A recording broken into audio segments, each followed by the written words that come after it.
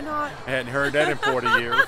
Yeah, so we're here. Hey guys, Frank again. I got Hazel with me. She's done an amazing job of emceeing our event today at NAMIWalks.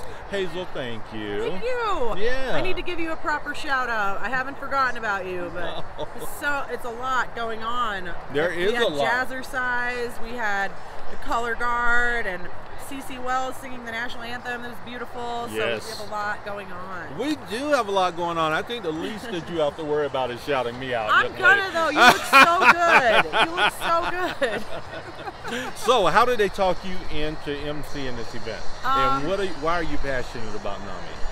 So I have done some work with NAMI before as a hairdresser. I work really closely with the community, and people call me a therapist, a cheap therapist, you know, unqualified, but NAMI has been an amazing resource for salons and hairdressers and people to be able to like reach out to their clients and give them resources and things for when they're having their troubles, and they tell us about their troubles. Yeah. So that's kind of how I know Lori, the woman who helped put this event together.